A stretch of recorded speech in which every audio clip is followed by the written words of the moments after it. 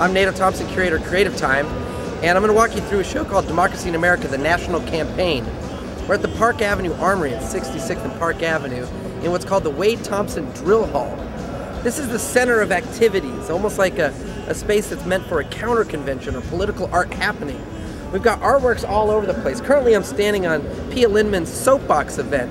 And just like the tradition of public oratory in the town square, these are soapboxes where people could give speeches from. And the space, in essence, is a giant soapbox, in the sense that all these projects are meant for people to participate in or basically get political.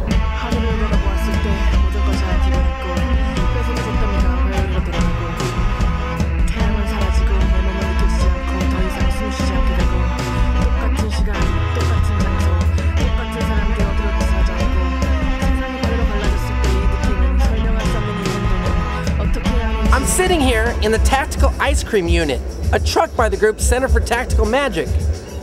There's a lot of things this thing does. It's got surveillance cameras all over it, but it's also a propaganda machine and ice cream delivery system.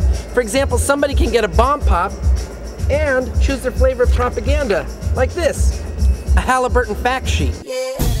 Whoever says that the struggle would stop the day. I want the world to know you won't beat us, because this is high treason. You scared yet? Whoever says that the struggle would stop. I'm sitting here eating a bowl of ginger peanut soup in the incubate space. This whole room is a little soup kitchen. It's got furniture made by a group called Material Exchange from Chicago.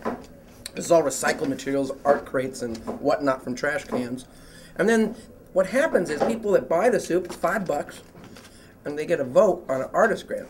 And there's 6 artists currently up for the grant, and the proceeds, everyone gets to decide who it goes to.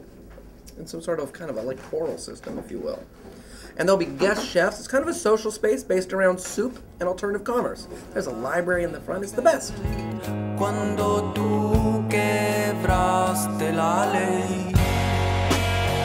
Cuando tú quebraste la ley.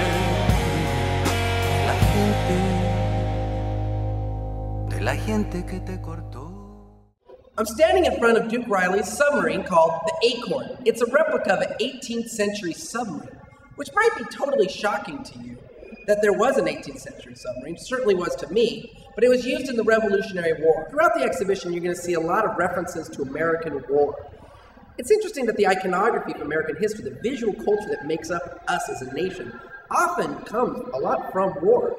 Artist Allison Smith, with her hobby horse, references the Civil War, and she's worked a lot with Civil War reenactors as an artist that comes from Virginia to kind of mine the patriarchal narrative of that, to kind of undermine it with ideas of craft.